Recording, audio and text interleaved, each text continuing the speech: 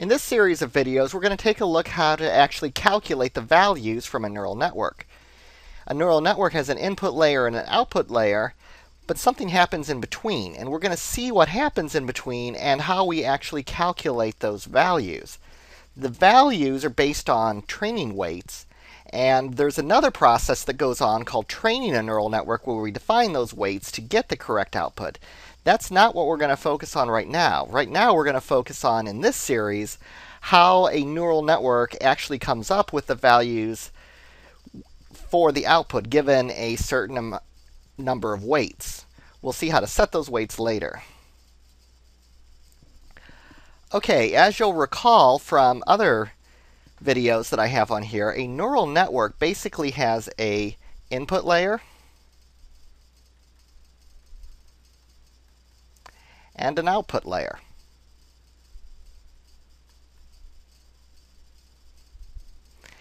This input layer and output layer both have a certain number of neurons. We looked at the exclusive OR before, so that'll be a good model for this one because we want something simple that doesn't have too many numbers in it so that I can show you how to calculate a simple network. Then more complex networks just add additional steps that you need to go through because there's additional weights, but the same way that you do it is the same. So for the exclusive OR, we're going to have two inputs and one output. Two input neurons, one output neuron. And these are both layers.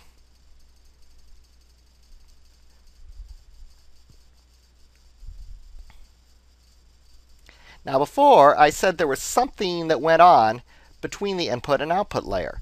And what goes on is determined by the type of neural network that we have. Let's stick just with the feed-forward neural network and see what it looks like. We'll look at some of the other types as well. But a feed-forward neural network has hidden layers. For an XOR, exclusive OR, you really only need one hidden layer. But just so you can see how multiple hidden layers work together, let's create one with two. Two hidden layers will still learn the exclusive OR. It's just going to be something of overkill.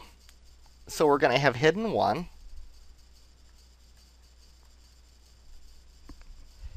That's just the first hidden layer, and hidden 2.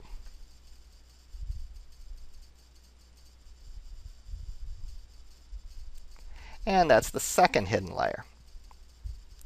Now, just like the inputs and the outputs, these hidden layers also have neuron counts. So we're going to say that the first hidden layer has 3. The second hidden layer has 2. So we're going to look at this neural network in this way, as a series of layers. Now this is a feed-forward neural network, which means that it's fed forward. You are going to process input here, which will be numbers coming in. So like 0, 1. That's going to be processed by the input layer, flow forward, then to here. The output from each layer goes on to the next layer. And then finally, you get something back. There's only one output neuron, so there's only going to be one number coming back. Exclusive OR for 0 and 1 is going to produce a 1. Now, neural networks are often drawn this way, where you draw the layers rather than the individual neurons. We can draw the individual neurons, and it's important to do so for this neural network so that we can really see how everything fits together. It's impractical to draw all of the neurons if the neural network gets fairly big. Imagine if there was 100 input neurons and maybe 50 output neurons and several hundred neurons in each of the hidden layers. This is not all that uncommon. So this is why you usually visualize the neural network as a series of layers like this. But let's go ahead and look at it as all of the individual neurons. First, I'm going to draw the two input neurons. input 1 and input 2.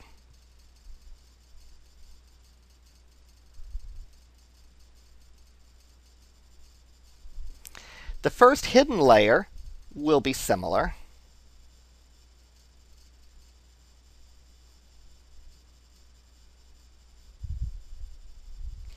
And H3.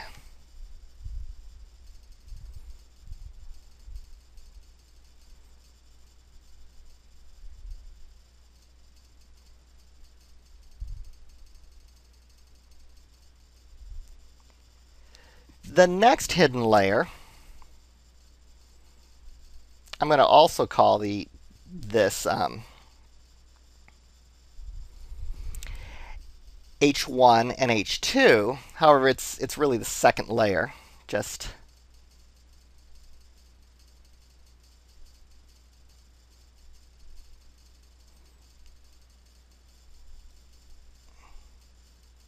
And then finally, we're going to have output 1.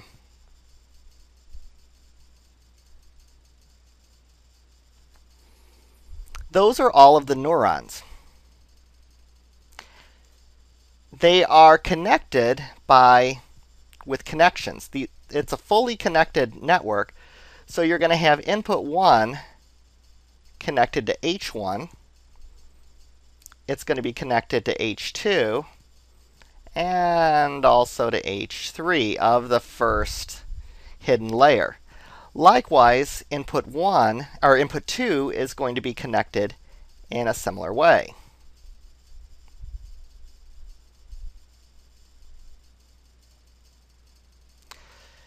The connections propagate on downward to the next layers.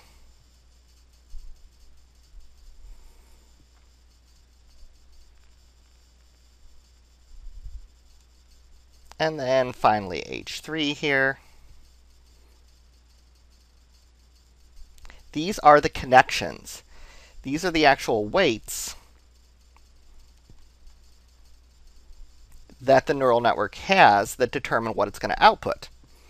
So you can see every neuron in one layer is connected to the next layer, and so on and so forth. Nothing skips a layer, and nothing flows back to a previous layer. There are other types of neural networks where this happens.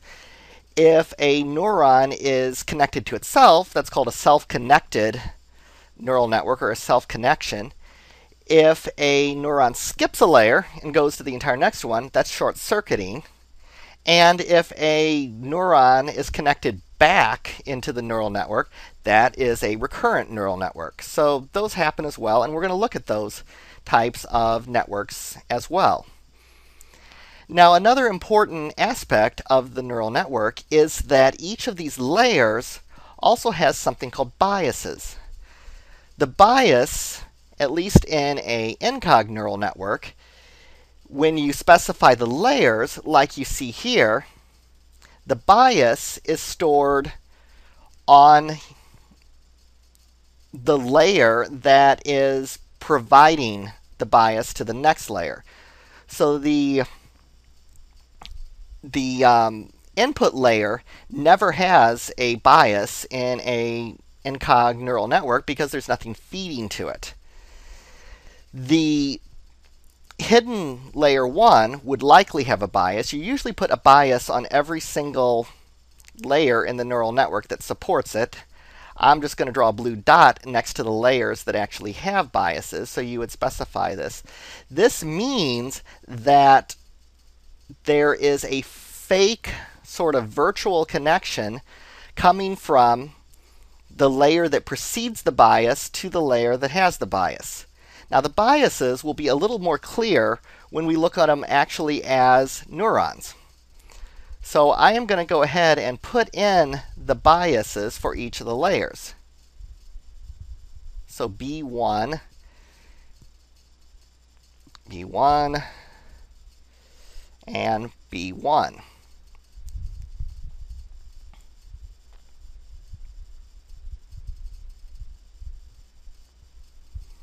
So the bias is going to be fully connected as well it goes to every single neuron in the next layer.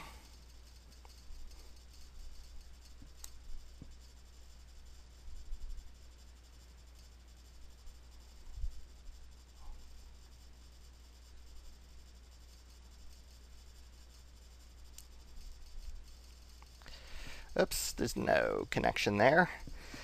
So you can see that the biases do not have any input coming into them. They're not fed from the previous layer. They all have a value of 1. So they are always fed 1. They have weights to each of the neurons in the layer that they're connected to, but they have a constant input of 1. What this does is this gives each of the layers a non-zero input that can adjust the hyperplane of what the neuron is able to produce.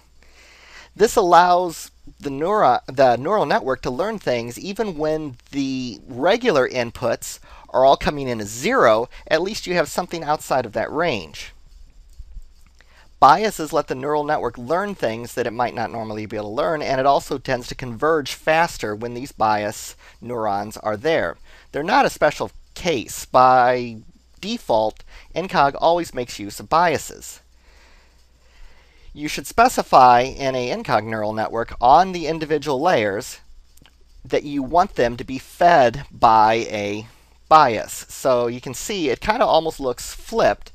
But this gives you a place to specify where, and you can also specify biases of other than 1. That's fairly rare, but it does seem to be useful in some cases. I really have not worked with those. But this shows you the entire structure of the neural network, complete with the biases and the actual connections between the layers. All of these connections together are the weight matrices that you have in the neural network. In this neural network, there is actually a total of 3 weight matrices. The weight matrices occur at the connection between layers. So there's 1,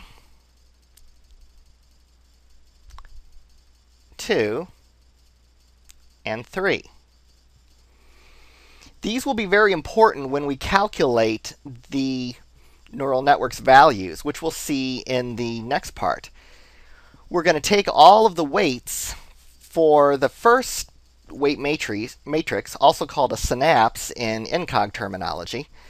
Then we're going to calculate what that output is. That output is going to be 3 numbers which are fed into the second weight matrix, and we're going to calculate that, and it's going to go on to the next layer, and then finally to the output layer. And since we only have 1 output neuron, this is going to give us 1 single output value.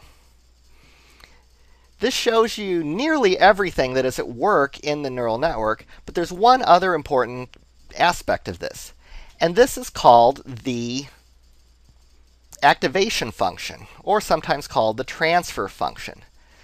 These occur actually right at the intersection between the layers. So right here, and right here. So those are the activation functions.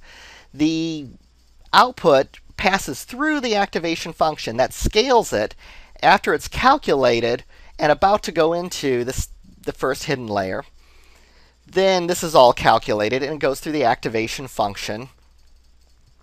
And then it finally goes through the final activation function. Now we're going to see mathematically how this all happens in the next part. But this gives you an idea of the overall structure of the neural network.